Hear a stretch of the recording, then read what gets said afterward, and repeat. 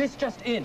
Not always, but sometimes when you're doing more than one operation, the order you do them in is important. I'd like to order a pizza. It's not funny. Film at 11.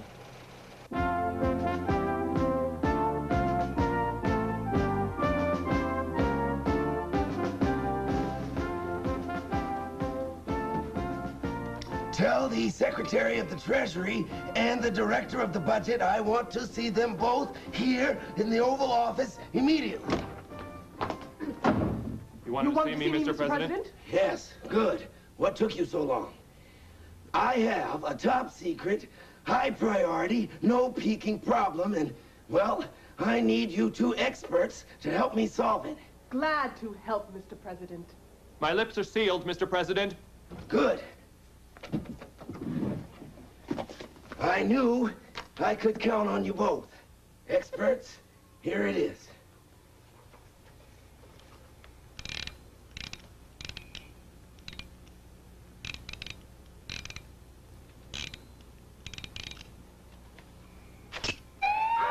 Hello? Gentlemen, please, please, experts. Here it is.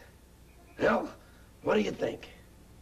Numerals, Mr. President. Definitely a numerical equation, Mr. President. I knew that. What I need is an answer. 9. 1. What's that? 1. 9.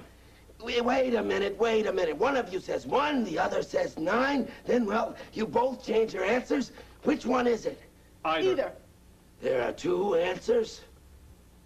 With your permission, Mr. President. 10 minus 5 is 5. Plus 4 is 9.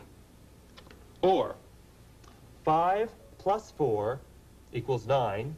10 minus 9 equals 1.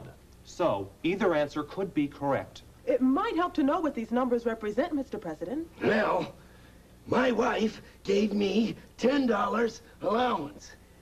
I thought I'd sneak out of the White House and go to the movies. Now, I figure $5 for the movie plus $4 for the cab. And what I need to know is how much is going to be left over. Now, did I put the numbers down wrong? You put the numbers down correctly, Mr. President, but you forgot the parentheses. The parentheses? Yes, parentheses tell you what operation to do first. You're going to spend 5 for the movies plus 4 for the cab.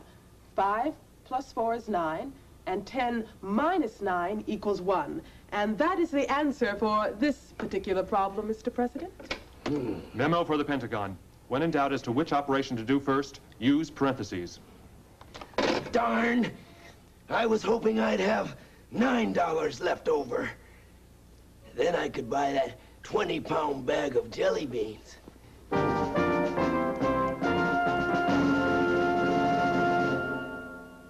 Hard to believe there's only this much of today's show left. How much of it have you already seen? This much, or this much, or this much? This much is the right answer.